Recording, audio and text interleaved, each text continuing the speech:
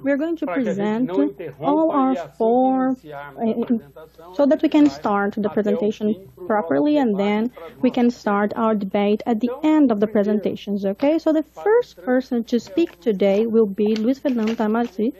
He is a physician and a veterinary by University of Uberlândia, and he is a PhD in animal husbandry and also a master in animal sciences by Exalc. He has been working for over 20 years in nutrition, animal nutrition, I mean. He is working now as a consultant, and starting 2000, he has been working with Tortuga, working in our technical and sales areas. And then in 2018, he took over the management of research and development in our company. In 2003, after the operations of DSM taking over Tortuga, he has started working with all Latin America, and starting 2019, he has become the Global Director of Ruminant Science, and he's now working in Swiss, where he is now connecting to us here today. The second speaker will be Dr. Rodrigo de Almeida, who is a veterinary by the University of Paraná. He has a master's in animal science by McGill University in Canada. He's also a PhD in animal science and pasture by Exalc, and currently he is a professor in the Department of Animal Husbandry and an advisor in the grad programs in the University of Paraná, where he is also the coordinator of Grupo de Leite. Rodrigo, besides all that, is also a consultant in dairy cattle in the south of Brazil. Our third speaker, who is talking to us straight from the U.S., is a professor of physiology in the Department of Animal Science of the University of Florida, and he comes from a dairy cattle farm in Minnesota.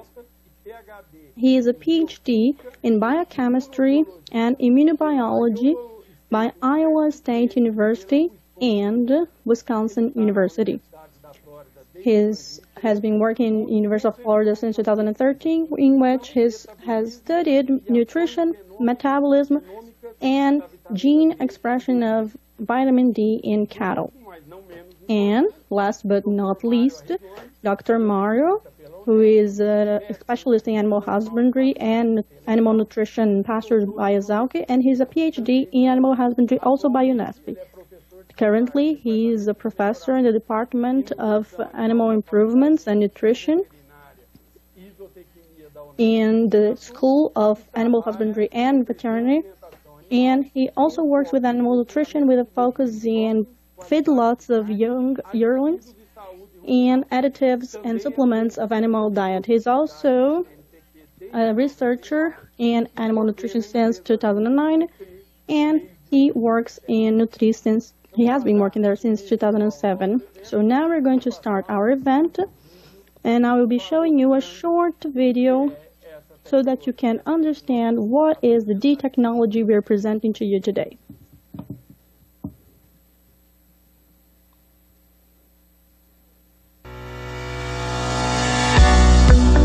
Prepare-se para conhecer a tecnologia D que conecta a nutrição ao resultado. Hy-D é uma tecnologia ativa de alta absorção que potencializa a ação da vitamina D e todos os seus benefícios essenciais para uma produção superior de carne e leite. Veja quais são: incremento de ganho de peso, maior rendimento de carcaça, longevidade com máxima performance por toda a vida da vaca, melhora a produção do leite. Bem-vindos à nova era da produtividade. Increase in milk yield. Welcome to the age of highly productive operations. Tortuga, a DSM brand. Great, so now I'd like to invite to be our first speaker, Mr. Luiz Fernando, the Director of Innovation in Ruminant Science at DSM. Good evening, Doctor. Hi, Juliana. Good evening. Good evening to everyone who is here with us today. It's a pleasure to have you all here with us. And I'd like to also say good morning to other people who are on the other side of the world.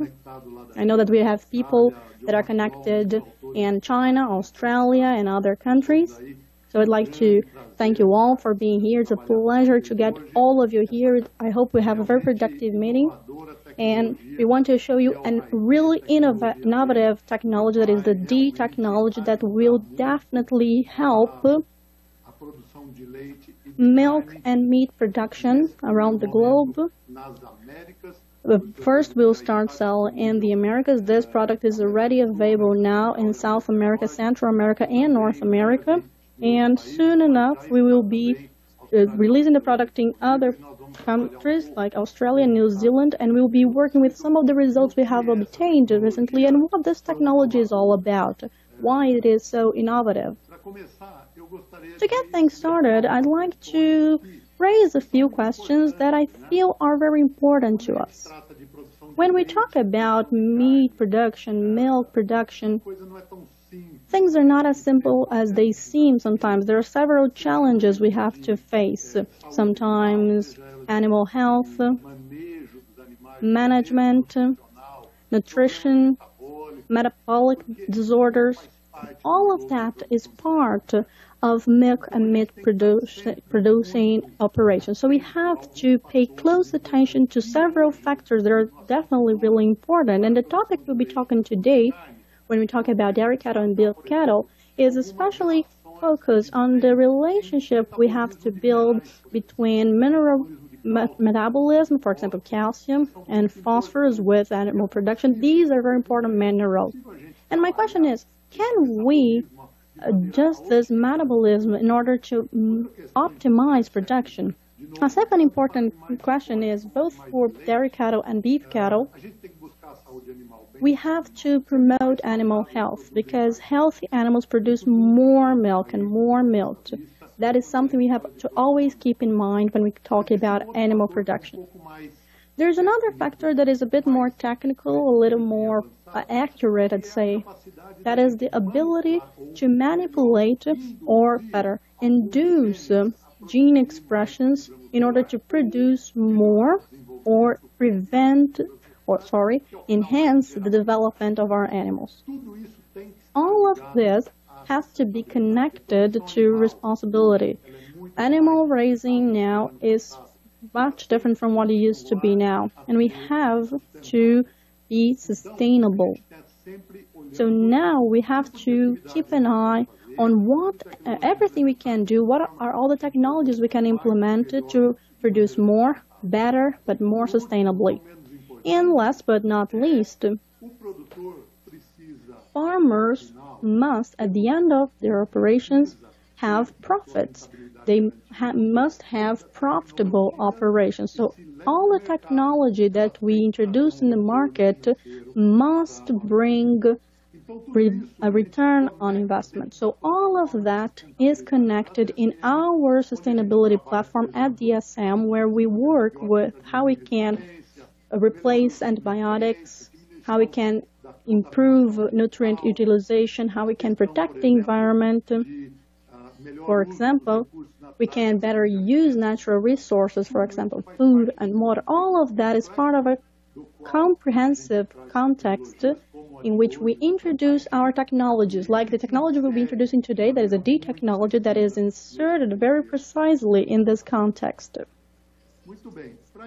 Very well. So to start talking about dairy cattle, I'd like to show you these two graphs that say that today we have a great challenge ahead of us. That is cattle longevity. In these two graphs, to see the reality around the globe. On the left, we have actually not the pregnancy rate. Here is the replacement rate. So what we want is an average replacement rate of 25 to 30%. But we see there are some countries that have a replacement rate that is much higher than that. That means that we can improve those operations. And on the right, we have the average number of calvings. That means how many lactations a cow goes throughout its lifetime. And the global average is below 3 lactations. And we know that we need at least 2 or 3 lactations so that we can cover the costs of this cow from birth to culling. That means that both the replacement rate and the average number of calvings are important parameters when we want to think about improving our cattle raising operations. These two graphs that you see now, they are dealing with the same thing but using two different sources. On the left, we have the USDA in the US, publishing on 2007 the major reasons for early culling. And on the right, IFCN in 2017, so much more recently, with a similar study. And regardless of the percentages that you see here that are a bit different, we see that most cows who are culled due to problems associated with diet and health or productivity. All of that allows us to think that we have to find new alternatives, we have to find innovative technology so that we can have the tools to help us address these problems directly so that we can improve productivity. The solution is up to us, and we can improve all these factors. And now we'll be showing something that is a bit more accurate. A dairy cow has a transition period that is the critical part of the production. When the cow gives birth to a calf, it demands calcium for the production of colostrum and milk. So there's a drop, a significant drop in the serum calcium that is circulating in the bloodstream of the cow, or the heifer when it's a primiparous cow. This leads to critical levels of calcium. For example, when it's below 8.5 milligrams per decil, we reach levels in which the cow shows hypocalcemia, sometimes subclinical hypocalcemia, which means that we have lower levels of calcium than what's recommended and required for the cow health. And when it's below 4, these are extreme low levels with clinical manifestations. And when you have low calcium in serum, that also reduces cell activity, which harms the immunity of these animals. So if we want to keep these immune systems up, because otherwise we would have severe problems, we have to increase those levels. So here I want to give you some context of what we have to address, what are the problems we have to tackle to improve productivity, and what are some of the factors we have at hand that we can solve to improve production in our own operations. Here in this graph, that was elaborated by McGrath, a great researcher in Australia. We can see that after birth, we see some calcium reserves. However, these calcium reserves they drop after some time. So it's difficult for cows to replenish these reserves throughout calvings and lactations. After the third calving, for example, we see even higher drops in calcium reserves. So this is a fundamental point to be addressed. How can I increase calcium reserves in subsequent calvings and lactation periods to minimize the risk of low calcium levels leading to health issues and therefore early culling? Very well. At the end, one of the goals that we have here, and we have several goals, but one of it is to increase the name of lactations. That is, what we want is this cow to be more productive throughout its lifetime, from birth to culling, and a natural culling preferably. That is, as far as possible from today. We want longevity. We want this cow to have as many lactations as possible, because a cow after the second or third lactation produces more than a heifer. That's why it's important for us to have the strategies to maintain this cow in our herd so that we can improve productivity throughout the cow's lifetime. Now, when we talk about beef cattle, there are several objectives that we can use to improve our operation. But it's important to highlight for us here today the opportunities we have when producing more meat and more carcass. How can we handle and optimize gene expression, that is, and the cell level of the muscles and the carcass? How can we increase the expression to improve growth, cell growth, and lead to more meat, more carcass, higher dressing percentages, and of course promote optimal use of available resources so that we can manage these herds better to really lead these animals to produce the most they can. Okay, so one of the important tools that we have here in this whole system that we have been talking about, all the challenges we face with dairy cattle, beef cattle, and prepartum operations, everything we can to do to prepare the cows to have good calvings. Vitamin D, vitamin D3 especially, is an important nutrient. Vitamin D3 is connected, for example, to the development and bone structure and maintenance of this bone structure. And it also is connected to the calcium and phosphorus homeostasis. Vitamin D also plays an important role in activating immune receptors in the immune cells so that the animal is prepared to fight disease. It also promotes gene activation for muscle development, and consequently it also plays a role in the hormone secretion. We'll be talking a little bit more about that later on. That means that the advantage of good vitamin D levels lead to better calcium and phosphorus metabolism, improve the growth of calves, enhance animal development and muscle development, activate the immune responses so that they can produce more meat or yield more milk.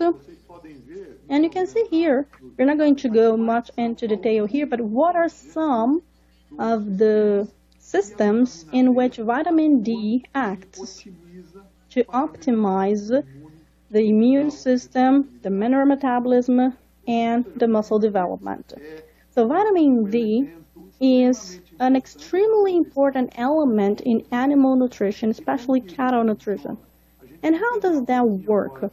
Well, now we have to go into detail on how this metabolism takes place in the animal's body. I'm not going to go into much detail here, but I think it's important for you to understand it so that we can understand what is Hy-D. What does it do? So what we start with is, there are two main ways for any animal body, people, cattle, all animals, to have proper levels of vitamin D so that we can perform our metabolic processes. The first one is, all of us, when we are exposed to the sun, we can synthesize vitamin D in our skin. But this synthesis is limited. We can synthesize a little bit of it, but it doesn't always fulfill all our needs. And the same thing happens to animals. High-performance cows or high-performance beef cattle, they have a high demand of vitamin D, and sometimes that's not fulfilled only by being exposed to solar light. And the second thing we can do then is to have dietary vitamin D that comes from food, from the feed that usually contain vitamin D, usually vegetables, and also through vitamin supplements that may come through mineral supplements or other additional factors. When this vitamin enters the nutrition system, that means the diet, it will be absorbed, it will reach the blood flow, and it will go through the liver, in which will be transformed through a metabolic process into a process called 25-hydroxyvitamin D3, or 25-hydroxycholesterol. So that means that it's not vitamin D3 that it was seen originally in the food, or was synthesized by the sun, by solar light in your skin. It was metabolized. After that, 25-hydroxy vitamin D, it will go to the kidneys, in which will be metabolized once again into 125-dihydroxy vitamin D3, that is the active form of vitamin D. This one, 125-dihydroxy vitamin D3, is the substance that modulates the intestines to absorb higher levels of calcium when animals eat, and in the case of dairy cattle, it mobilizes calcium in bone structure. So here we have something interesting about it, all of this. What about the liver? Can the liver synthesize and metabolize vitamin D3 in levels that are needed by the animals? No. Here is the first bottleneck we have to face in high-performance cattle operations. The liver cannot metabolize all vitamin D3 that is circulating in the bloodstream of the animal. And Hy-D, that is the product we are presenting to you today, is precisely that. It is 125-hydroxy D3 that is the component that has already been metabolized. So we are skipping this bottleneck and raising the vitamin levels to animals more directly and efficiently. So Hy-D is vitamin D after being metabolized. Very well. And then what we see at the end, we want both beef cattle and feedlots or semi-confinement and dairy cattle that have high performance throughout their lifetime. But we have here DSM, a platform of optimal performance throughout the animal's lifetime that is based on 6 different tenets. That is the redox balance, being antibiotic-free, improving skeletal development, using nutrients properly, animal welfare, and consequently protecting the environment. Very well. So, just for you to understand, I'm going to mention here a suggestion for you to read this paper that addresses very, in further detail, these goals that we are presenting to you to work with animals in our different platforms so that we can optimize their performance throughout the animal's lifetime. Very well. When we talk about dairy cattle more specifically, and we see that there are many challenges in these operations, one of the challenges is what we call the transition period, 21 days after calving. But to talk into more detail about these critical periods, I'd like to invite Professor Rodrigo Almeida from the University of Paraná, who is an expert in this area and will be talking to us a bit more about this important period in the cow's life. Rodrigo, please, the floor is yours now. Thank you, Luis Fernando. Thank you for all of you for being here. Good evening to all of you. First, I'd like to thank DSM for inviting me to be here with you today and for the opportunity to talk to you, especially about hypocalcemia in dairy cattle. Hypocalcemia is a problem that we have seen for a long time, but it became more important in the past few years because it seems that hypocalcemia now is a disease that triggers other disorders. So there is a cascade of events, and cows that present hypocalcemia, even if it's subclinical and in early lactation, these cows are under higher risk of developing other disorders. And that's why I'd like to thank you for the opportunity to come here and talk a little bit more about such an important topic. In the next slide, I will be presenting to you why dairy cows are so susceptible to hypocalcemia, both clinical and subclinical in early lactation.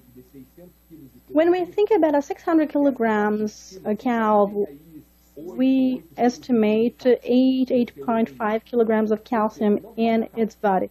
So we see we have a lot of calcium. The problem is that 99% of that calcium is on the cow's bones and teeth. So it has a plastic function, and it cannot be mobilized quickly. It's not available for the cow when the cow needs it. Not only that, but there's a second limitation. Among this 1% that is not present in bones or teeth, we also have a higher concentration of calcium in the cells, inside the cells. And this cow cannot be used readily either. And in the bloodstream, we have only 3.5 grams of calcium in the whole bloodstream of the cow. And there's the last limitation, that is in this 9 milligrams of calcium, we have only 45% of calcium that is ionized. That is the calcium that can be readily used by cows. So you see that from the total calcium that we have, at the end, we have a very little amounts of calcium that can be used by the cow whenever it needs, especially after calving.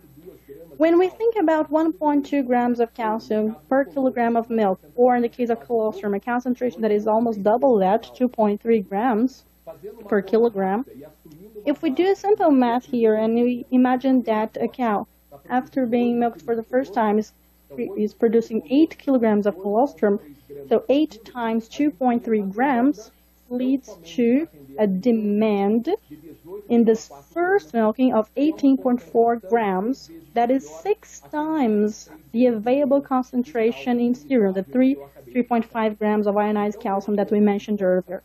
So we see that with this simple math, we can understand that we probably see almost all dairy cows, especially those that are high-performing, are very susceptible to suffering from hypocalcemia. This problem is present here in Brazil and in all the different farms in our country. So here in this slide, I'd like to show you some of the results we have seen in the Grupo de Leite at the University of Paraná, things that we have been studying for 5 years. So here we have a summary of 8 different experiments. So in the first column, we have the names of the researchers, people I advise in the grad program, I coordinate. In the second column, we have the number of herds and where they were raised. In the third one, we have the number of cows that were monitored in each experiment, both primiparous or multiparous cows, and then we have the total number at the end. And in the last column, we have the incidence of hypocalcemia in each experiment. I'd like to draw your attention to 2 details here. The first one is the heterogeneity of results. You see that we have some very high numbers and very low numbers. So this leads to very heterogeneity that's usually explained by the number of collections you conduct to monitor the hypocalcemia. That is, the more you look for it, the more you find it. Of course, in the experiment in which we have 70–80% of incidence, we collected samples many times to see if at any point cows presented or manifested this problem. The second thing I'd like you to pay attention to is that if we compile all these studies, when we add all of them up and all the population of cows that were assessed, we have 1,600 cows that were monitored, and we found an average incidence of 51% of both clinical and subclinical hypocalcemia, even though subclinical was obviously much higher. Another thing we have to pay attention to is that this high incidence of hypocalcemia was found even when we used a threshold of 8 milligrams per deciliter, that is a conservative amount, because if we used the 8.6 milligrams, these rates that are already very high would be even higher. So yes, this is a very common problem in dairy cattle operations, at least in the area where we monitor these cows. Here in this next slide, I'd like to share with you a paper by Dr. Nelson that shows the status of vitamin D that Luis Fernando just mentioned to you. So here in this paper, we saw that 642 samples were collected in 10 different dairy cattle herds in the U.S. These herds were supplemented with vitamin D, like the regular one, let's say, cholecalciferol. And these herds were supplemented with 30 to 50,000 units of vitamin D daily. And you can see here that you see also high heterogeneity in the concentrations of 25-hydroxy vitamin D. If we consider that the threshold, the minimum threshold is 4, in these cows we see, we can say, a relatively proper level in most cows, but it's important to say here that these cows were some cows that had just given birth to their calves, alongside cows that had been in lactation for many, many days. So I think it's important for us to differentiate cows that are in early lactation and late lactation, showing that the concentration in these cows is very different. Those that are in early lactation show much lower levels. Back to the idea of hypocalcemia and bringing some other studies on this topic, on the left, you can see that we have an incidence of hypocalcemia that is distributed differently according to calves. But you see that multiparous cows with 3, 4, 5 lactations, that the incidence of hypocalcemia, especially this clinical one, is much higher. The incidence of milk fever is also higher, and it becomes a problem in late lactation.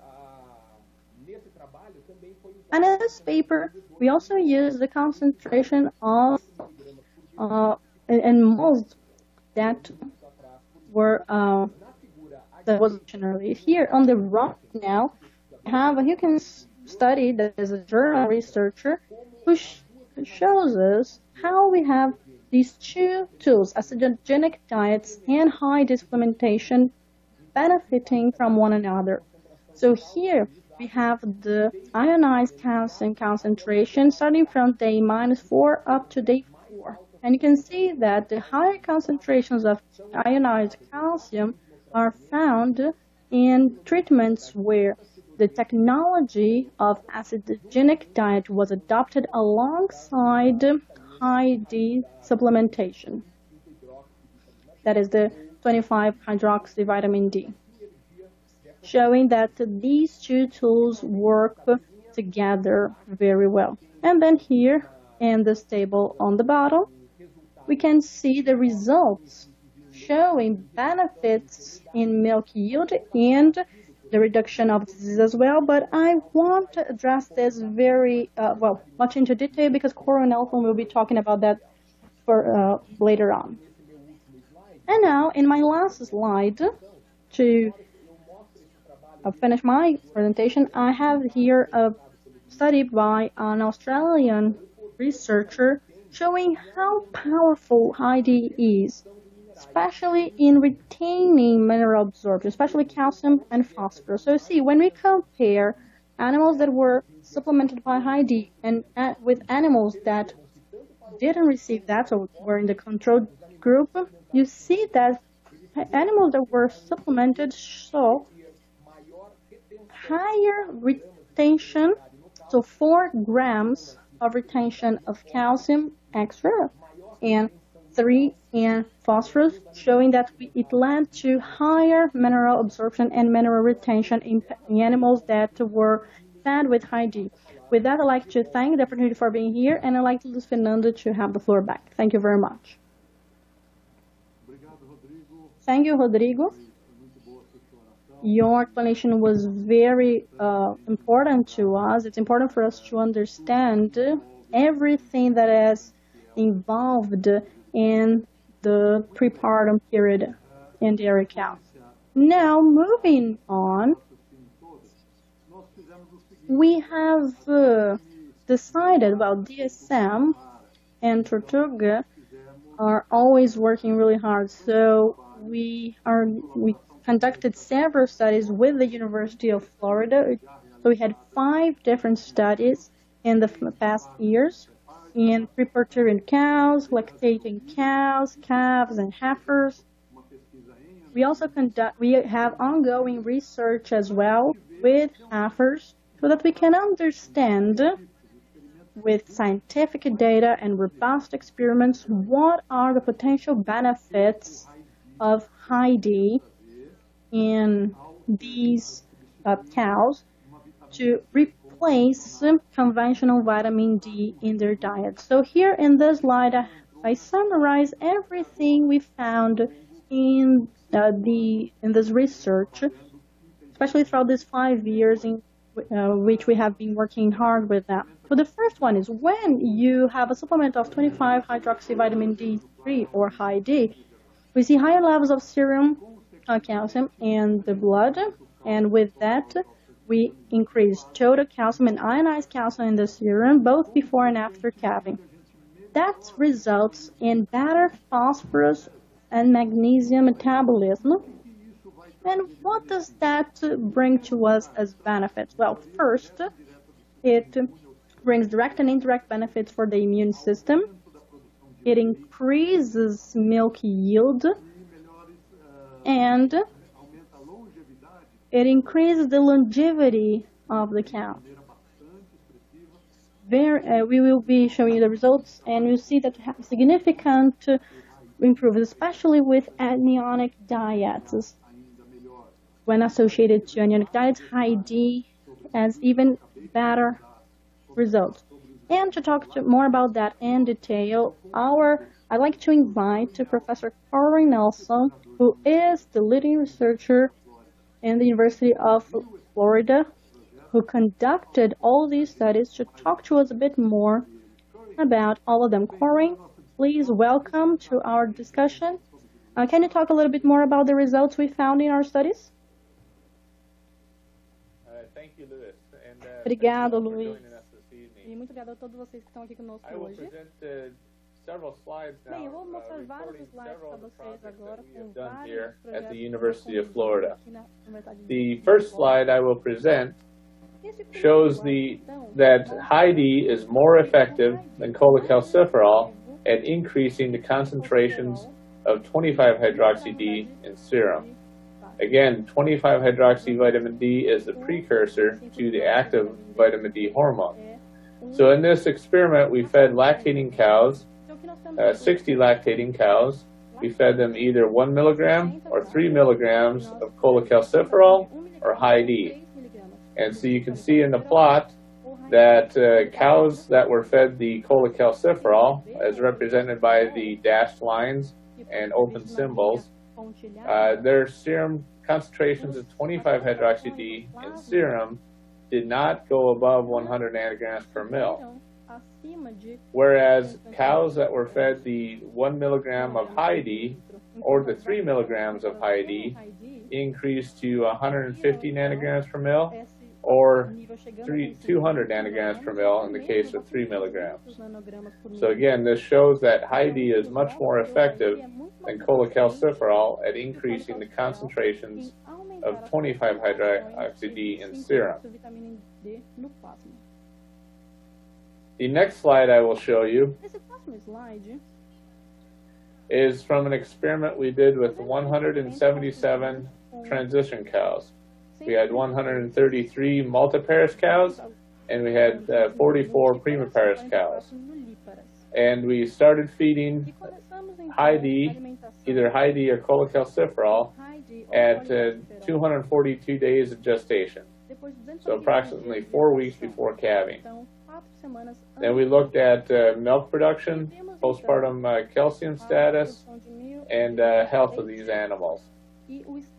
So you can see in this first plot here that by feeding Hy-D compared with the cholecalciferol, we had greater concentrations of calcium in the postpartum period for these cows, as represented by the cows with the open symbols and dashed line where the cows fed the Hy-D.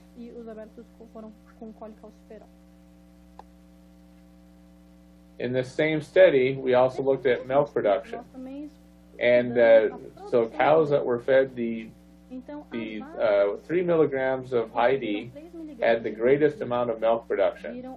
They produced, on average, 4 kilograms greater milk during the first 42 days of lactation compared with feeding 3 milligrams of cholecalciferol during that time. So again, feeding the 3 milligrams Hy-D increased milk production in these cows. We saw very similar results in an earlier experiment where we used 80 transition cows. In this experiment, we had 52 multiparous cows and 28 primiparous cows. This is an experiment that was led by Dr. Jose Santos here at the University of Florida. And we have 3 publications from the experiment, one by Rodney et al. And 2 by Martinez et al. And the data I'm showing here reports the milk production in these cows. So again, we fed cows either 3 milligrams of cholecalciferol or 3 milligrams of Hy-D for 21 days prepartum. And we also combined that with either positive or negative DCAD in the prepartum ration. So we had 4 treatments with a positive negative DCAD ration combined with either cholecalciferol or Hy-D. So again here, like I showed in the previous slide, cows that were fed the Hy-D had a greater production of milk, 4 kilograms greater milk per day compared with cows that were fed the cholecalciferol.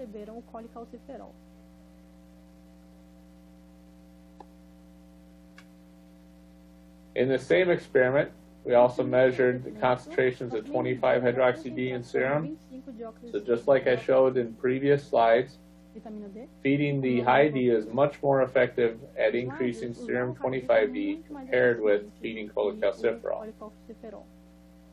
We also measured concentrations of calcium in serum and phosphorus in serum.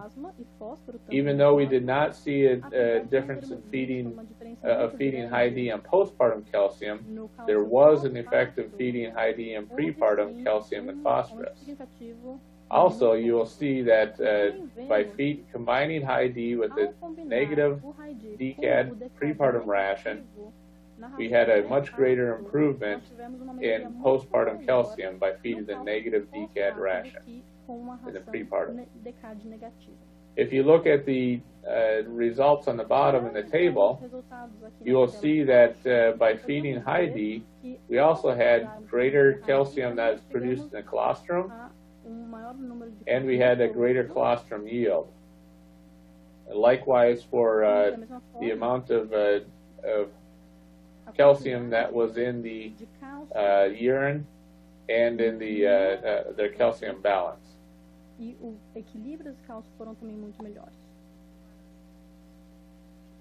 Now, very importantly, in the next slide, I show the effects of feeding Hy-D with a negative DCAD on incidence of postpartum diseases. So in this slide, you'll see on the left in the table are the incidences of retained placenta, hypocalcemia, metritis, subclinical hypocalcemia. In this experiment, we saw significantly less retained placenta in cows by feeding prepartum Hy-D. We also saw significantly less incidence of metritis by feeding Hy-D prepartum. We did not see an effect of Hy-D on incidence of hypocalcemia, but I would like to point out that by combining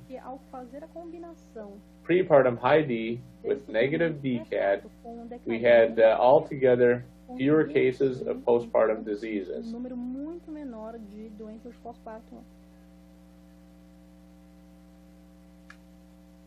In the next slide, our data from an experiment we did with lactating cows, where we fed either control, which is 1 milligram of cholecalciferol, or 3 milligram of Hy-D during the lactating period.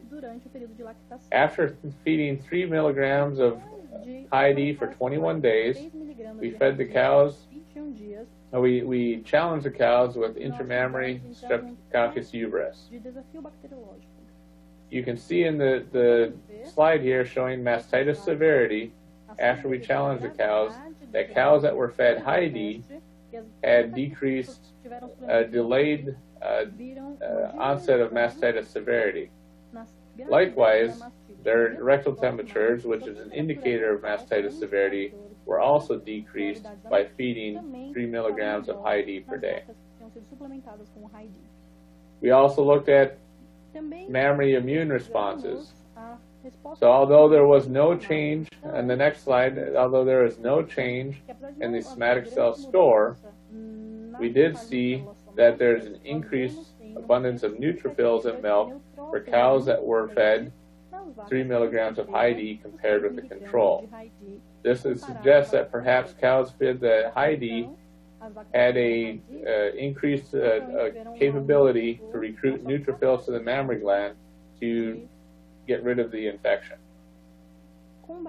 Thank you, Luis.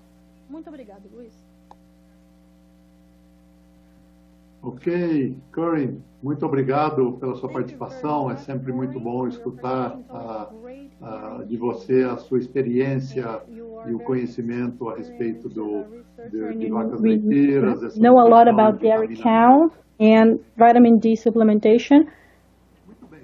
So very well, moving on now. We conducted these studies and we continued the research we started in Florida in 2 different studies here in Brazil in a partnership with the Federal University of Lavras. So we have 2 pieces of research that were very robust here as well. That was conducted by Dr. Max Pereira. And here I bring a summary of everything we found in these 2 studies in the University of Lavras. The first is 25-hydroxyvitamin D in serum showed higher levels. So we have 2 more studies that show that when you use Hy-D supplementation, you can reach higher levels of 25-hydroxy-D3 in serum.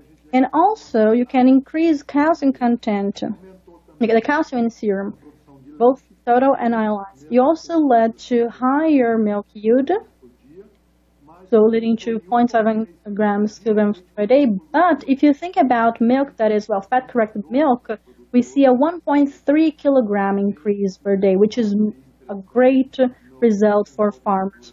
And we also see difference in fat content. But what's important here for us now is that it reduced somatic cell count, reinforcing what Corinne has just said. Hy-D improves the immune response in these animals. Just to talk a little bit more about the results in milk yield, this graph shows an experiment that was conducted in Lavras in which we found that after the 40th day of lactation, here in pink, you can see an increase of milk production.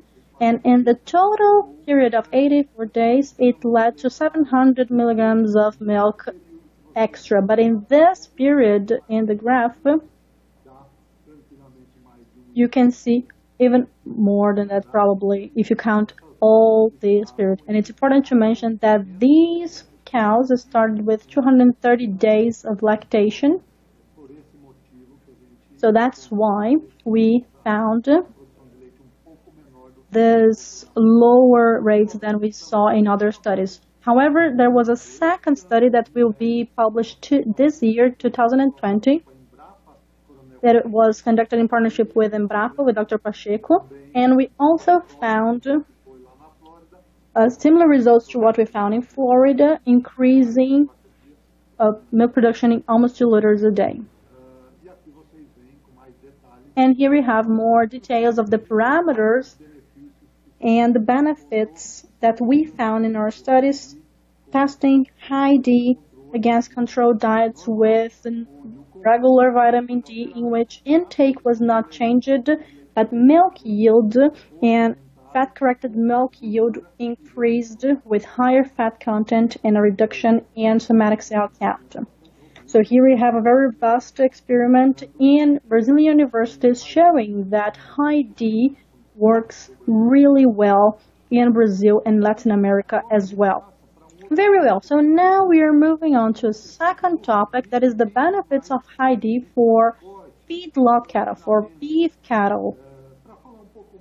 To talk a little bit more about that, I'd like to invite now Professor Mario Rigoni, who is a great partner of us, and he is from the State University of São Paulo, and he helped us in some of our studies in feedlot cattle.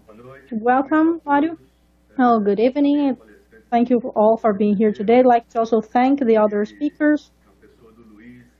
I'd like to thank Luis and Juliano and all Tortugas and DSM teams. And I'd like also to thank the cooperation of Dr. Danilo, Dr. Cynthia, and all the students in our area, in our department, who helped us in these studies. Well, this partnership with DSM and Tortuga is something that is always looking for returns on investments and to improve profitability in our sector. So I think that this partnership is very important and has been very fruitful. We have developed several advancements, and I'll be showing you some of the results from our studies. But first, I'd like to mention something that I think is very important about feedlot cattle. That is how we choose the biological model. That means the genetic group that we're going to work with. Usually here we work with Nilor cattle that is a challenging group. There are different lineages, there are different breeds. We can select different genetic codes. So we see a lot of diversity in the cattle, but we see that what all of them want to achieve is muscular growth. And we might have to discuss a little bit more about the characteristics of confinement in each of these cases. But first, I'd like to present 2 aspects of this. The first one is that feedlot involves the finishing operations of the cattle. That is, we want to increase its production. And this has changed due to the challenges that feedlot operations face. So finishing operations become the moment where we can address the use of resources, of inputs, so that we can set the price of our products. So we have to adopt technologies and methodologies that meet the demands of feedlot operations. We have to prepare animals for that as well, so that we can discuss the stages of growth and muscle development. So one of the indicators that we use very often is the carcass, the amount of carcass.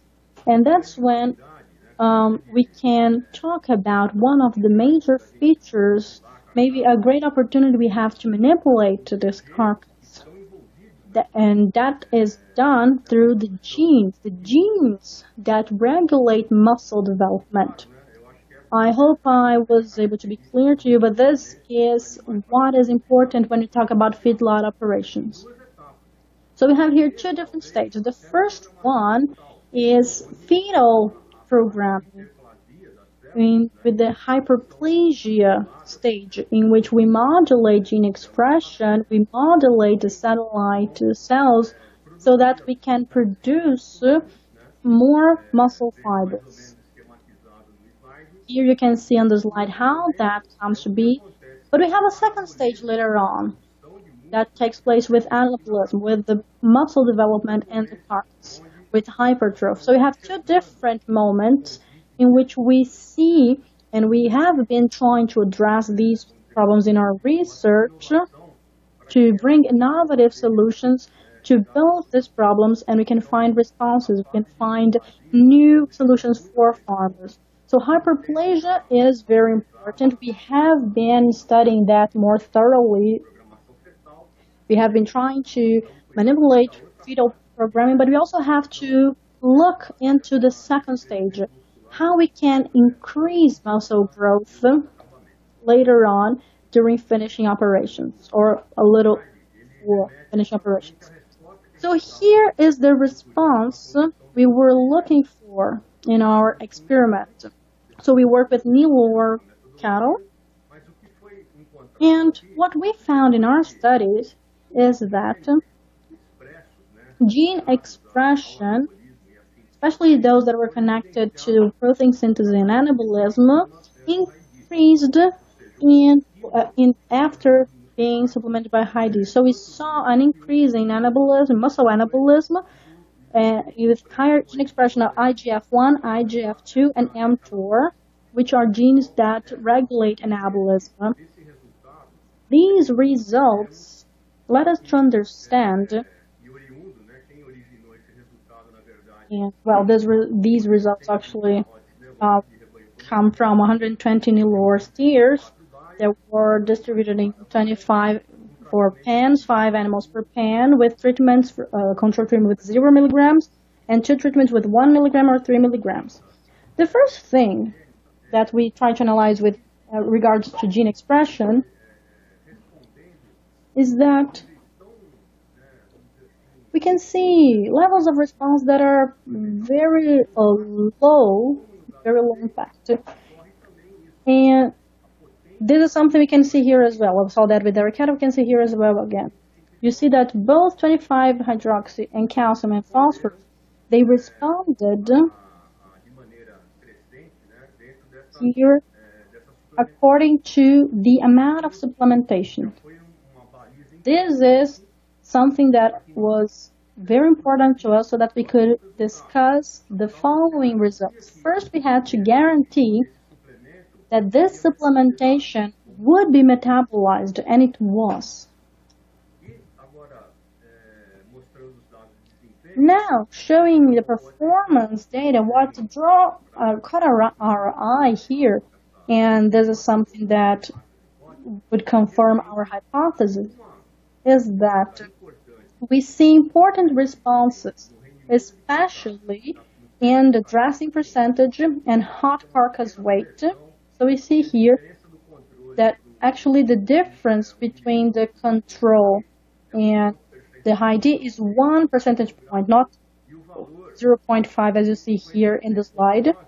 And you see that it reaches, so with Hy-D 1 is of 56.9, not 56.4 as you see in the bars below. But you see that the dressing percentage was much higher because we had higher muscle content, and this helps us understand that maybe a probable strategy to finish cattle that get to the feedlot with lower weight, if you want to increase muscle content, you want to increase dressing percentage, is to feed them with Hy-D. This is a very promising results. We understand there are other factors to be taken into consideration, but these are great results. I think that this partnership will be fruitful in the future as well. We will have many more studies with different topics so that we can keep on challenging and find other associated so that we can increase the response of Hy-D so that it can be consolidated as one of the greatest supplements in cattle diet. With this brief presentation, I'd like to hand the microphone back to Fernando, because he will be able to tell us to go through the PhD research that are being developed and will be developed in the Innovation Center of Tortuga and DSM. So please, the floor is yours again. Thank you very much for inviting me to be here, and I'll be available if anyone have any questions later on. Thank you very much, Mario. Excellent presentation. It was great to see these results. These results are very promising, very encouraging, and they show us concrete numbers on how this supplement can benefit beef cattle. And with that, just like with dairy cattle, we also continued the research we had conducted with beef cattle as well. So continuing this study that we started with Professor Mario at NESP, we had additional research in our research center now. So what you see now are some of the pictures of our innovation center for feedlot cattle. It's a center in Mato Grosso do Sul and the center of Brazil. So it was an experiment design that used the top-notch technology of feedlot operations. I'll be showing two of our greatest results. So the first one, as you can see here, we have the individual consumption and individual weight that is completely automatized so that we can have very robust experiments and robust results here so that we can trust the results we have. In this experiment, we had crossbred animals. So we analyzed it for 105 days with crossbred animals and a highly energetic diet with 55% of starch, and we compared a traditional diet with monensin that is largely used in feedlot operations in Brazil. But we replaced monensin for crina and rumstar, that is nameless, and essential oils. And the third treatment was a supplement of Hy-D associated with crina and rumstar.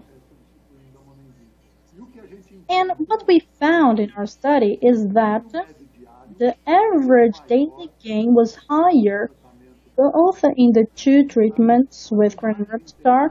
But what's mostly interesting here is that the carcass weight gain and the final carcass weight was higher with Hy-D. So if you see here, the final live weight, the carcass, weight with 369 kilograms with Hy-D compared to 343 in monensin is significant difference. It's a significant difference. Why? Because it's the carcass weight that makes a profit, and consequently, the average daily gain for the carcass was also higher with Hy-D when compared to monensin. And with that, we also have a very interesting result that is aligned with what Dr. Mars said, that is the dressing percentage. So in the dressing percentage, we see 57.38% of dressing when the cattle was supplemented with Hy-D, compared to 55.3% for cattle fed with monensin.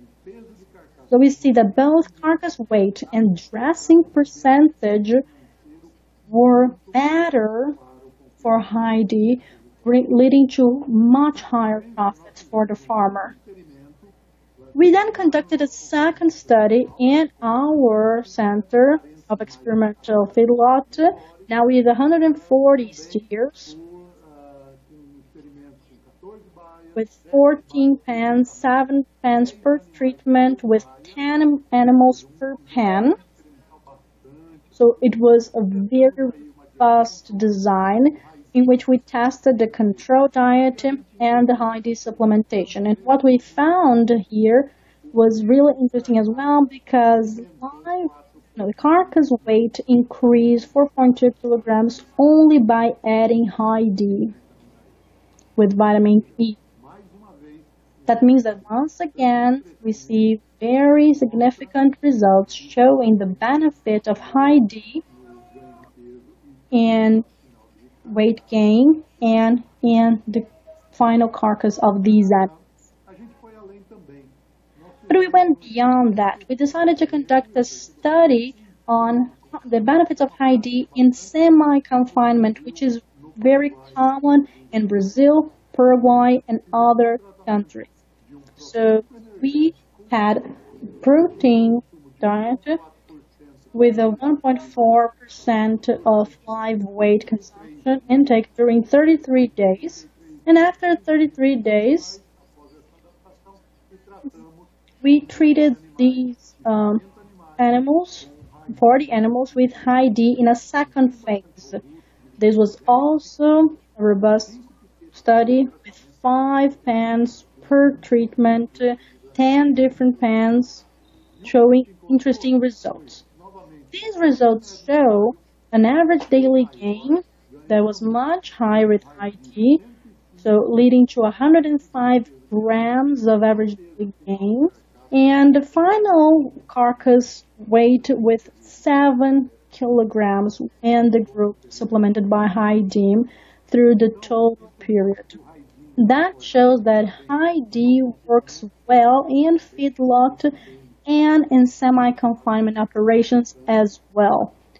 We see significant results in both cases. Therefore, we have here, I'd like to summarize everything we have talked about for both dairy cattle and beef cattle, concluding that Hy-D first drives higher yields and profits for farmers. Hy-D in beef cattle boosts myogenesis and muscle cell hypertrophy, that is, leads to more muscle development, more meat, more carcass. It also promotes gene expression, and that's why it leads to more carcass, and it lowers the incidence of metabolic disorders, just like dairy cattle. In the case of dairy cattle, it raises the 25 hydroxyl levels in serum. It increases milk yield. And we had 700 grams in Lavras, but 2 kilograms more daily production in Embrapa. So the first slide showing that animals that are healthy produce more and better was confirmed in our studies, in our scientific research. So all that shows that Hy-D is an innovative technology that has come to stay and will change the market when thinking about meat and milk production. With that, I have a very important question for you. Okay, very well. So how can we bring that to our own context? Well, we have the sustainability platforms, because a productive system that is actually efficient is also more sustainable and considers longevity and high performance. And the final question is, farmers, how can that reach the farmers? Because we see that Hy-D is used in very low levels. We were talking about 1 milligram for dairy cattle and 3 milligrams for prepartum cows. We're talking about milligrams, not grams, so we need very low levels.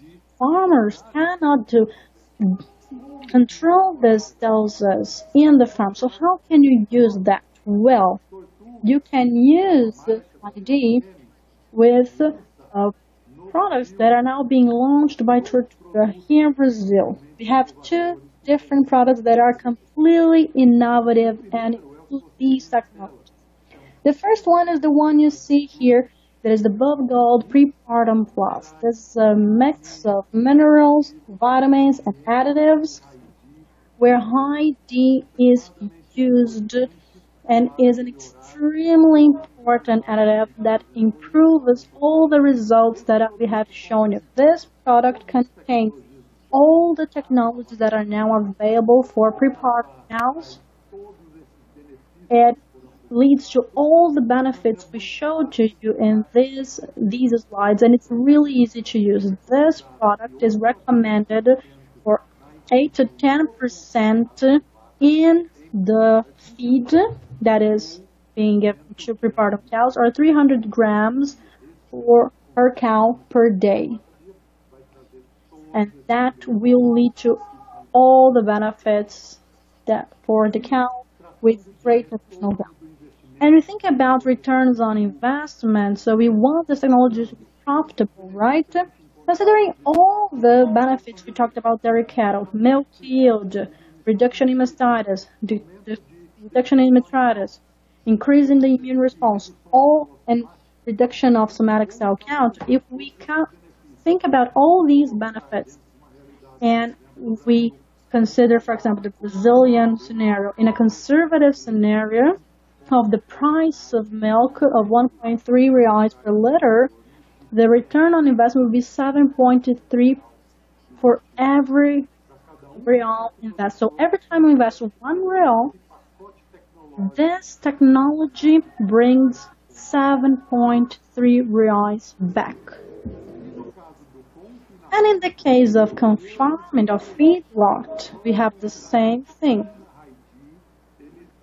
With Hy-D, it is very similar to Bovie Gold. We have false Bovie with our minerals, our vitamins, in great levels of fermentation, replacing the use of antibiotics, amylase, and also Hy-D.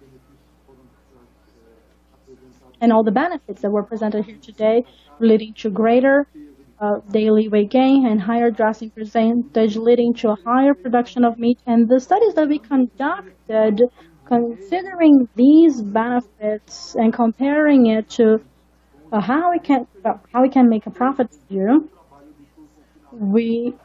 and considering the prices we have in the markets, we saw that the profitability of Hy-D in feedlot operations was, well, when compared to traditional feedlot operation, of higher profits in 95 days off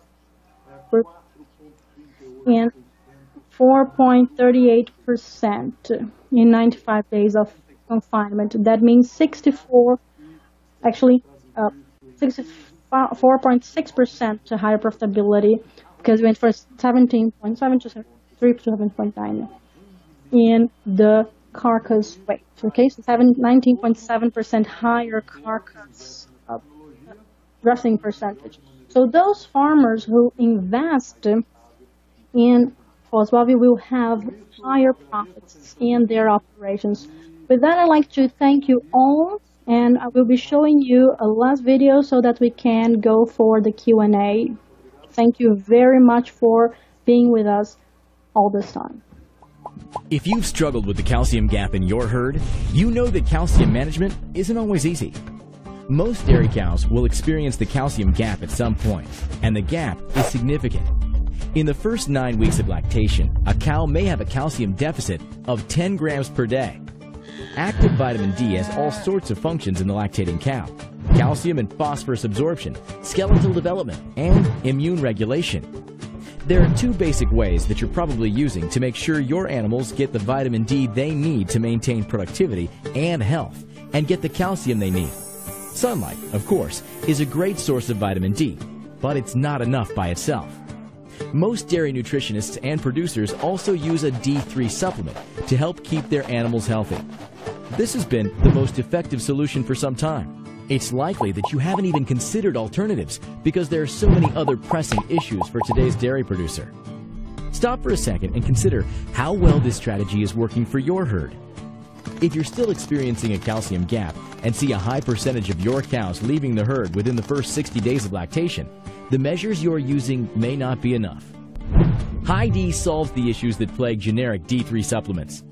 Hy-D is a proprietary vitamin D metabolite called 25-OH-D3 that offers a new solution for calcium management. Data shows that it supports immune health, milk production, and works better than vitamin D3 alone.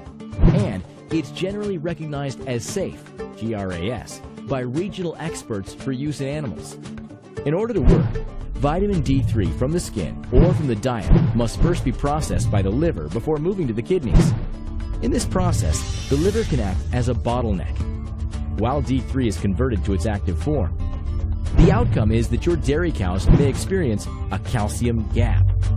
The difference with Hy-D is that it bypasses the liver and goes directly to the kidneys. This allows for a more efficient absorption and higher levels of calcium that your herd needs to maintain health and production. Hy-D has been researched around the world and proven to be beneficial in multiple species. It's the only form of 25-OH-D3 studied in the calcium metabolism of dairy cows. Close the calcium gap to support your milk production with Hy-D. Please contact your DSM sales representative to learn more about Hy-D. For Dr. Luis Fernando, as a question that was asked actually by many people, Hy-D and vitamin D, is it the same thing? Oh, great question. And I'd like to thank everyone who asked that. It's an interesting question. It's a great question. Actually, thank you for asking about that, because Hy-D and vitamin D3 are not the same thing. Remember, I showed you that vitamin D3, when it is synthesized by your skin or it is received by dietary supplementation, goes through the liver, and in the liver it is transformed in 25-hydroxyvitamin D3. That is Hy-D. So you see, these are two different substances. They are not the same things. One is cholecalciferol and the other one is 25-hydroxycholecalciferol. They are biologically different. But the second thing here is, no, they are not the same, because the animal responds differently to them. Hy-D, when we show the experiments by Corey Nelson in Florida and the experiment in Lavras that I mentioned about feedlot and Embrapa, and in Unesp Botucatu, where we compared D3 with D3 plus Hy-D, and in the experiments in farms with feedlot cattle operations, when we use Hy-D, the response in the animal body leads to higher responses and higher performance and higher immune responses. So no, vitamin D is one thing, 25-hydroxyvitamin D3 is a different thing. Hy-D shows much better results than regular vitamin D. To complement that, I'd like to say that today we have over 20 studies that have been published with Hy-D. In this presentation today, we mentioned 12 of them that studied both dairy cattle and beef cattle. 12 only mentioned today, but we have even more, and we have several studies being published. Great. So the next question, I'd like to ask Dr. Corwin. We received this question from many different people. Many different people asked the same question, But basically, we want to know more about the quality of the colostrum and the performance of calves. Does Hy-D bring any benefits to the development of calves?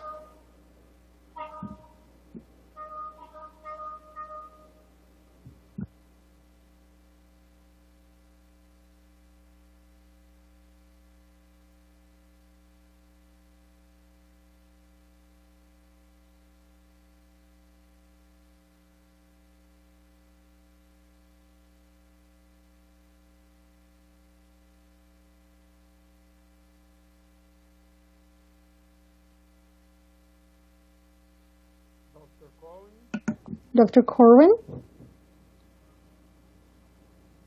Okay.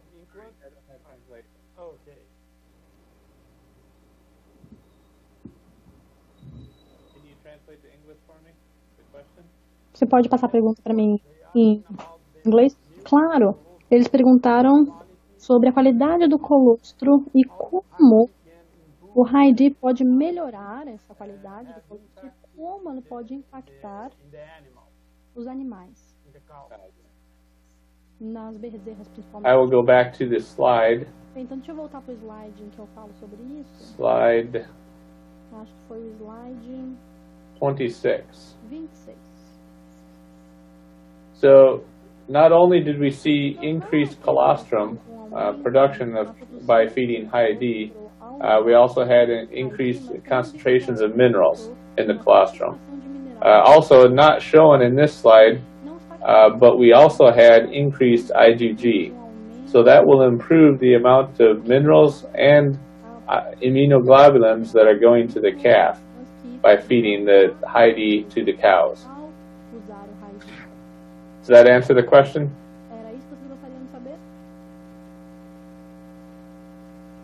Yes, I think so. Acredito que sim. Bom, vamos para uma pergunta que eu quero Let's move on to the next question that will be addressed for Dr. Mario. What is the recommended period to use Hy-D in feedlot operations? Well, Julia, we tested this supplementation first from the very first moment when animals get to the feedlot operations, get to confinement. That in animals, even though they're being finished for commercial use, the animals that we started working with were young Nilor steers. They didn't have a high muscle score, and they required muscle growth so that we could actually lead to we had to develop better diets so that we could lead to this muscle development. But we started testing these steers when they first arrived in the finishing operations. Okay, so throughout the whole confinement period. Okay, I see. I think we have a good question here for Luis Fernando. I use Tortuga products and I see good results in transition periods. So how can Hy-D bring extra benefits in this period?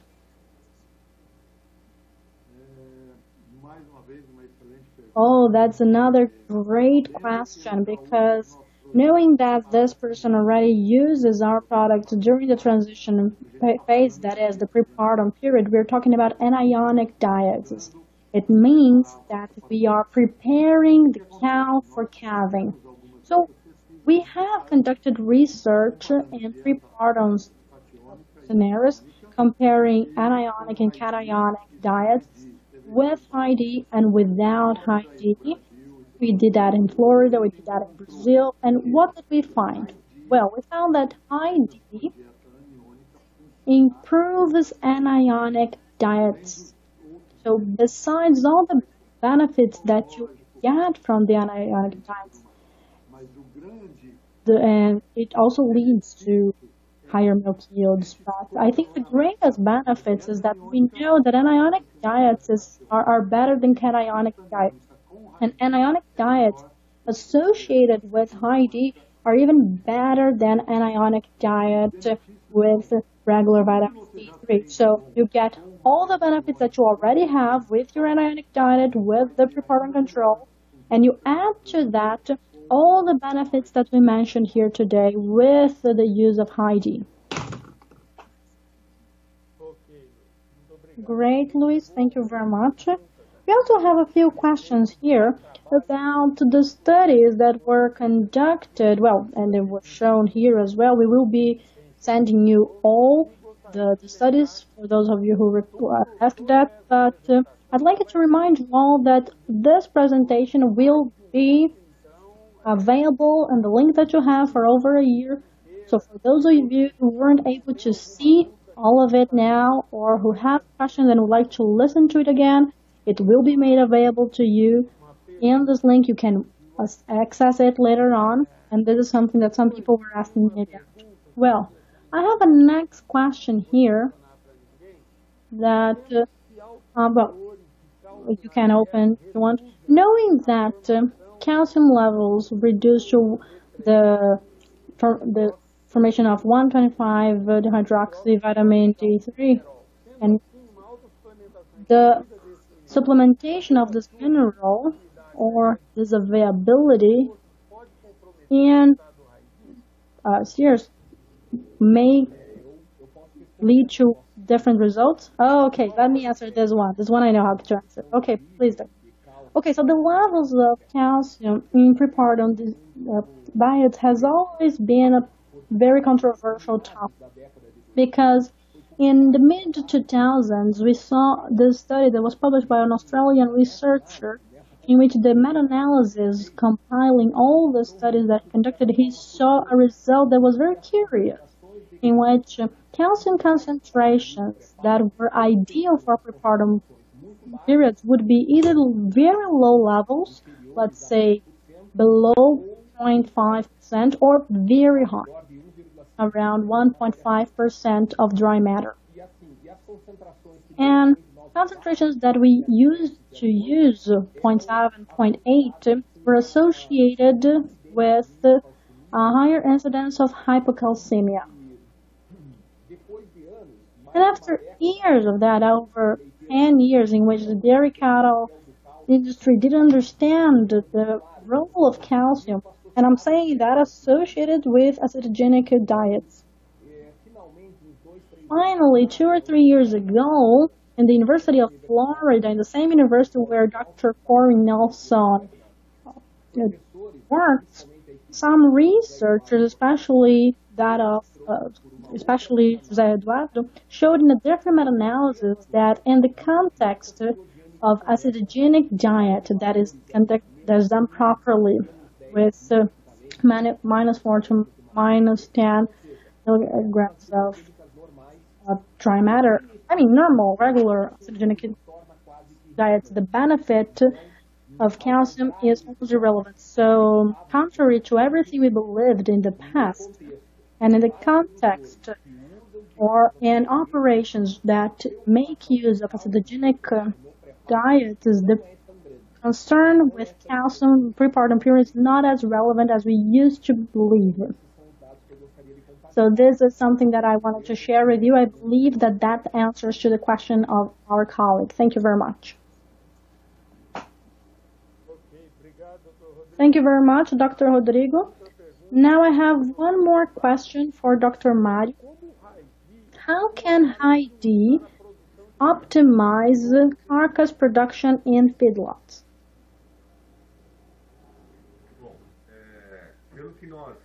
Well, considering our studies, we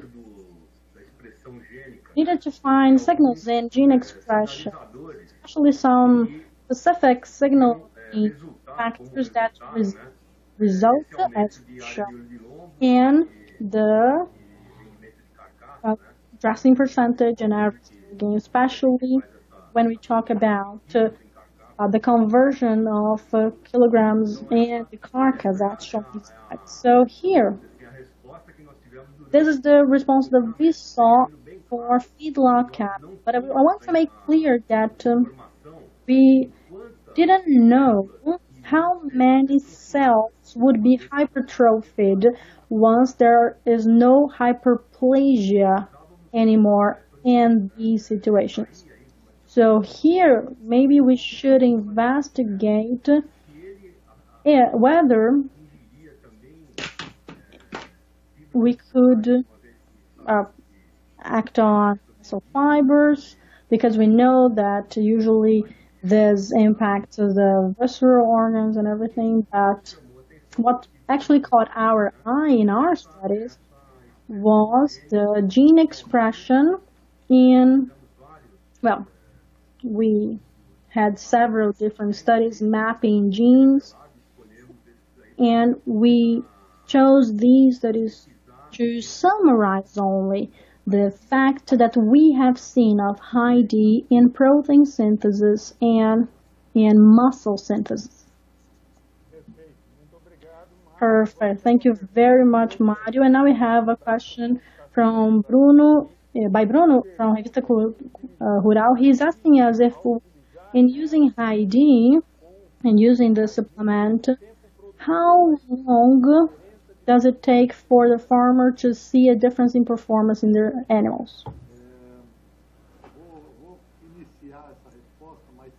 Okay, I'll start answering that, but I think that Mario, Corinne, Rodrigo can also talk about that. I think this is a very great question because it depends. It depends on your operation. So, for example, if you're talking about prepartum cows in the transition period, so 21 days of calving, you can see the benefits of the supplementation immediately after calving.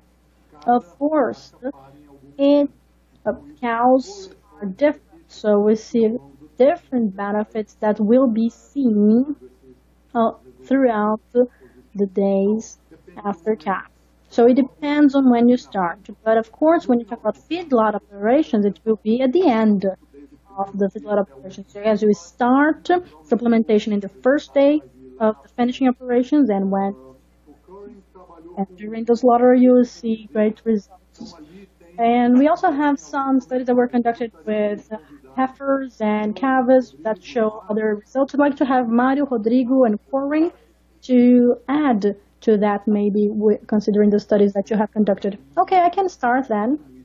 But Luis, I agree 100% with what you have already said. That's it. For dairy cattle, we are talking about prepartum supplementation in 3-4 weeks before calving. And when you associate Hy-D with acidogenic diets, the benefit will be seen after calving. And these benefits will extend throughout lactation.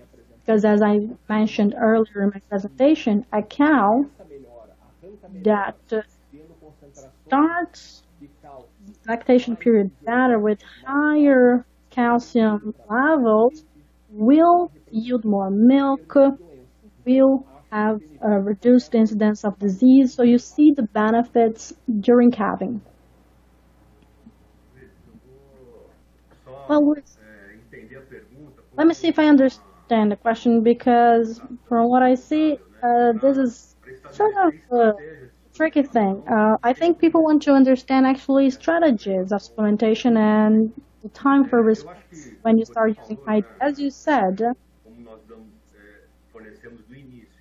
when we started supplementing the cattle in the first day of finishing operations, but you can only assess that, of course, during slaughter when we analyze the carcass.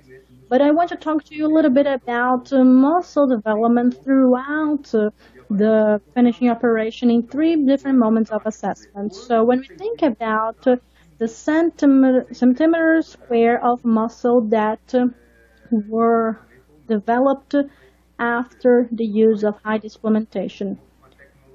This is a technology that has been used today, showing great results. And with that, we would be able to assess muscle growth throughout the finishing operation. And then, if we were able to do that, we would be able to create new strategies of supplementation. I don't know if that's what the person wanted to understand, but what we can do is, what I can say is that to create strategies, we would have to do that.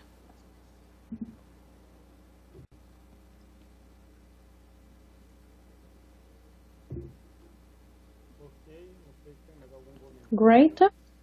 I don't know if anyone else would like to say anything, but we have here a few questions as well, talking about the stability of Hy-D. Some people are concerned because many people say that vitamin is not as stable in the diet. So, Luis, can you tell us a little bit more about that? Oh, that's another great question. I'd like to thank those of you who have asked that, because yes, there's a concept that vitamins are not stable, especially vitamin A, vitamin E. These are thermostable or photosensitive compounds. But there is an important point here.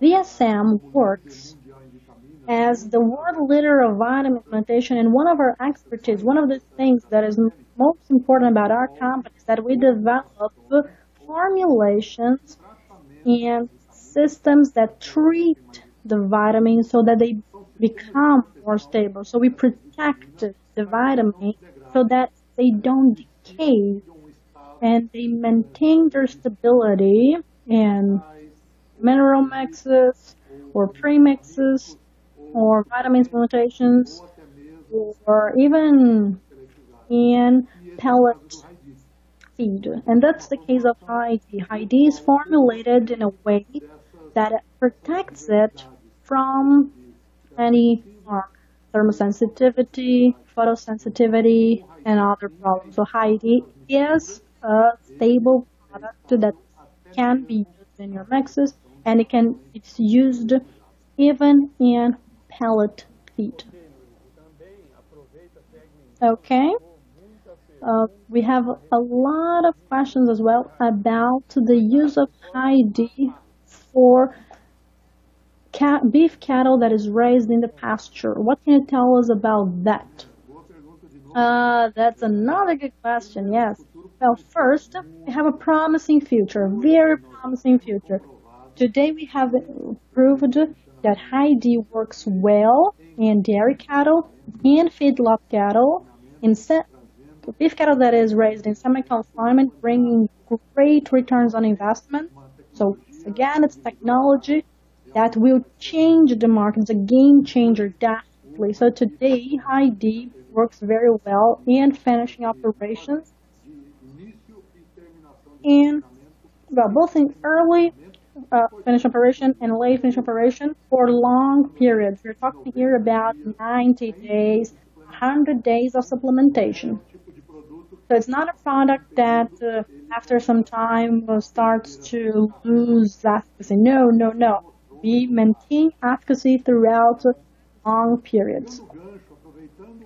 Now, considering what Mario and Diego said about gene expression and the ability to stimulate myogenesis and hypertrophy, we can now talk about the promising future of Hy-D. Why is that? Well, because we are considering studying the effect of Hy-D supplements in pregnant cows to program the fetus.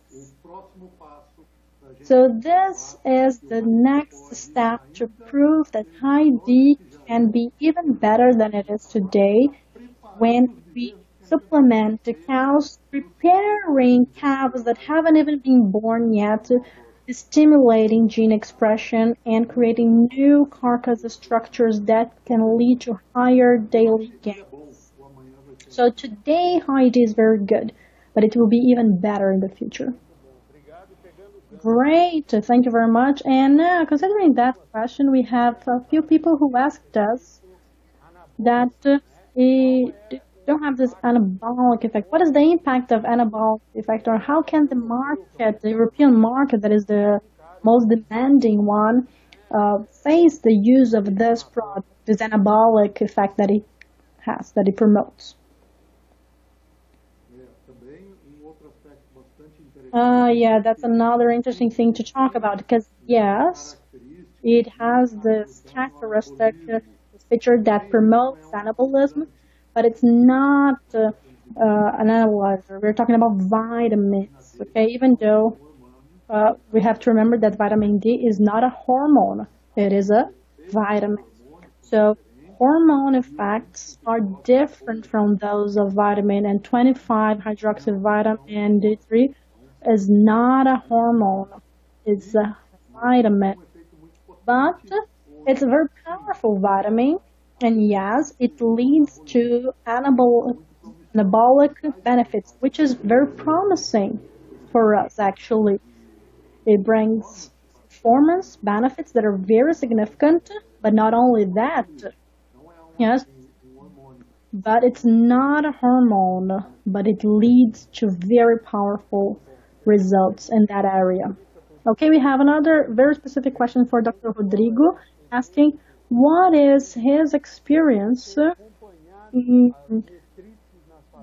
metritis in Brazilian farms. What is the incidence of metritis in Brazilian farms and how it has been handled through and addressed through nutrition.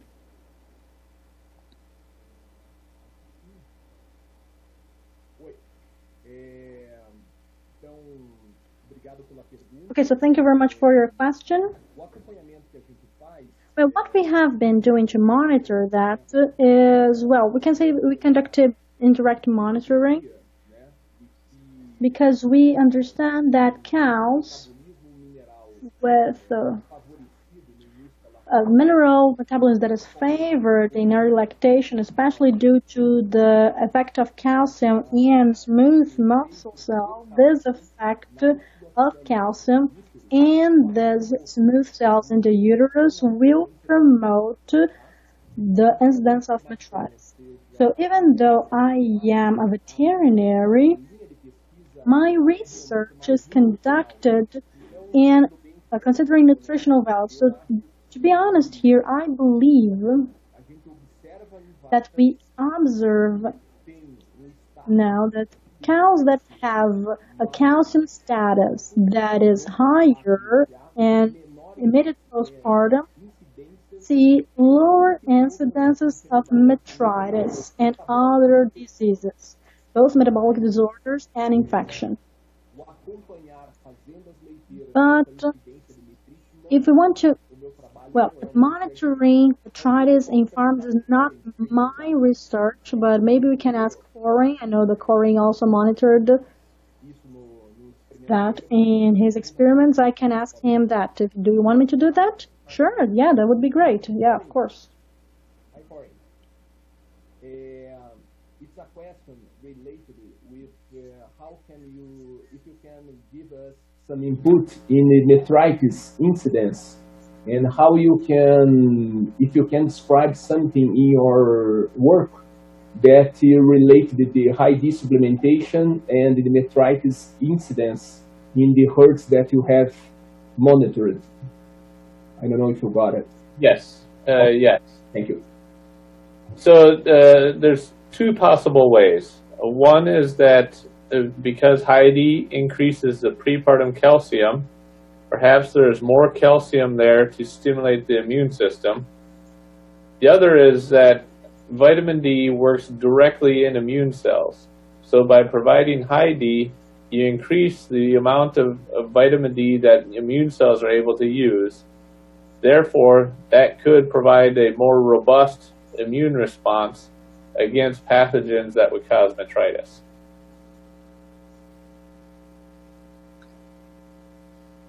Okay, thank you. Okay, thank you. I'd like to continue with you, Então, agora Dr. Corin. gostaria de continuar com você, Dr. Corin. How do you think it's the next steps of the research with Hy-D? Yes, thank you. The next steps of research. One is what happens for long-term feeding. You know, many of the trials that we've done are focused on just the transition period. So we're also looking at what happens with, can this be fed over a long term? We have some ongoing research with that now. And it looks very promising. We also need to still continue to optimize the amount. The data that we show so far is 3 milligrams per day increases milk production for transition cows, but we still need to optimize the amount. And then also understand more about how it acts not only in immune cells, but also how it acts in the mammary gland and in reproductive tissues. Thank you. Estamos chegando aqui, centenas de perguntas. Uma que foi bastante feita também. One that was also asked very often here today, that will be sent to Professor Mario, is about the age of animals in confinement and also the breeds, if that may interfere results. Well, I think that when we think about the 5 million heads of cattle in confinement, of course, we have different figures, Daniel has shown very accurately that we see an increase in that country, but what we know that we mostly use the lower breeds here, and then a crossbreed of Angus. Of course, here we have to have just an overall view here, because of course different places will use different breeds, right? And the cattle that gets to the feedlot, well, it varies a lot, and these variations will reflect on how you conducted the diets and the protocols to adapt to these animals as well. So I think this is an important thing to mention, and something we have to address, we have to debate, we have to challenge, because these are animals that they usually get to the feedlot operations at young ages, maybe 20 months, tops, in most of the Midwest of Brazil. And others may get to the feedlot operations at 24 months of age and have shorter finishing operations. So we have to see how we can increase the fat content, because this is also another variable that has to be taken in consideration when you think about growth and finishing. We have maybe to consider that the muscle weight in these animals